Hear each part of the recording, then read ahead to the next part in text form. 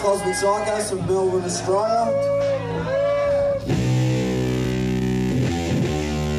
Here's three ugly-looking blokes, you know, touring the world, playing in all these wonderful cities, dining at all these wonderful restaurants, meeting all these famous people. In the back of your head, you're going, I'm thinking to myself, I'm going, well, I'm a fucking farmer.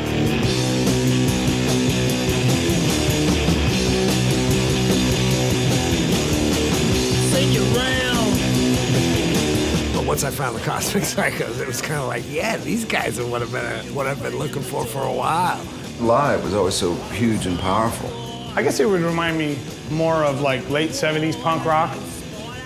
You know, played through a stereo inside of a muffler of a car dragging down the freeway. That's what they sound like. I think the Cosmic Psychos were a band that was highly influential on the Seattle so-called grunge scene. They're pretty freaking exotic to me, you know, like they're, you know, from a completely different life, different world, and they didn't try to be anything other than what they were, you know. Their songs about driving a bulldozer. For me, that was like, wow, okay, Aussie punk rock. You know, that's punk rock to me. This is a great band that you could pull from Australia. They're our ambassadors. Have a listen to their lyrics. They sing about dead kangaroos. We were fucking ugly. And there's no way, I mean, Robbie looked like one of the bloody Marx brothers. Bill was just a bald fucking midget.